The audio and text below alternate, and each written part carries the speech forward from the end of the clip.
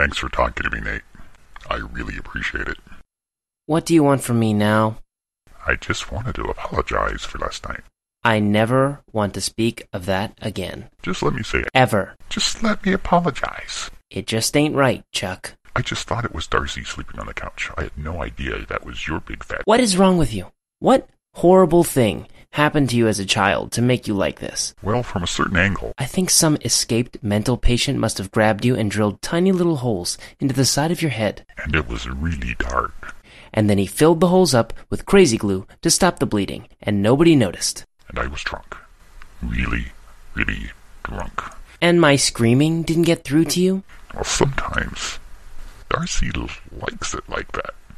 You know, it kind of keeps some excitement in the relationship. Try to keep your excitement to yourself from now on. So we cool, bro? Okay. Just stay away from my ass. Literally, just stay away from my ass. Thanks, man. I was really worried.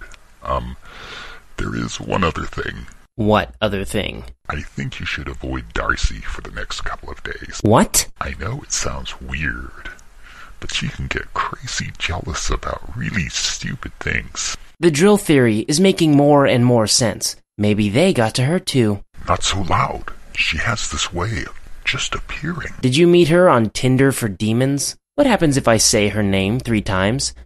Darcy. Darcy. Darcy?